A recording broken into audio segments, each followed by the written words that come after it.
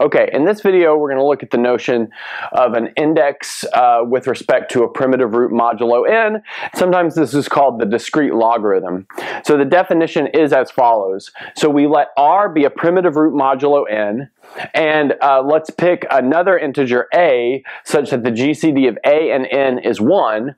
Then we define this thing I sub r a to be the least natural number, so positive integer, such that r to the m is congruent to a mod n.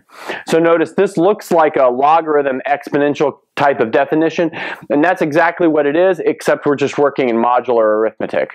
Okay, so now we want to look at a basic example of this notion. So let's recall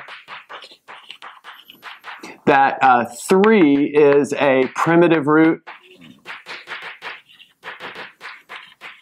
mod 7.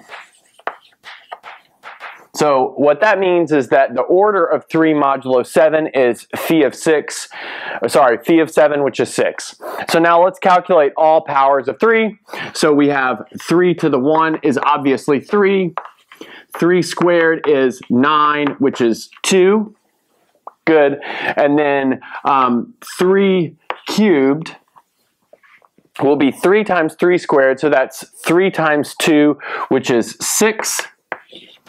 Notice 6 is the same thing as -1. So notice 3 to the 4 is equal to 3 times 3 cubed. So 3 times 6 is 18, and 18 is 4 more than 14. So this will be 4. Good. And then 3 to the 5th will be 3 times 3 to the 4, so that's 3 times 4, which is 12, which is 5. And then finally 3 to the 6 is 1, and we don't really need to do anything there because we know the order of 3 is 6, given the fact that it's a primitive root. Okay, so now we can rewrite all of these equations in their index equation, or in other words, with respect to their discrete logarithm. So let's see. So this means the index with respect to 3 of 3 is 1. Good.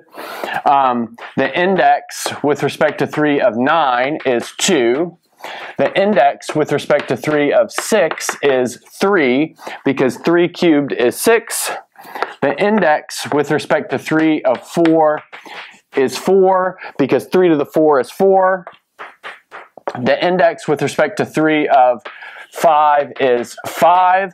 And then finally, the index with respect to 3 of 1 is 6, because 3 to the 6 is 1, and that's the least positive number that makes that happen.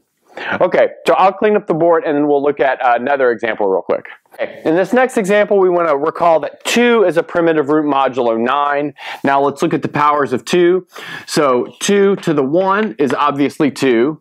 2 squared is equal to 4. 2 cubed is equal to 8, which is -1 mod 9. 2 to the 4th, so that will be 16, which is the same thing as 7 mod 9. Good. 2 to the 5th will be the same thing as 2 times 2 to the 4th, which is 7 times 2, which is 14, which is 5 mod 9. And then finally, 2 to the 6th, so that'll be 2 times 2 to the 5th. 2 times 5 is 10, which is 1 mod 9.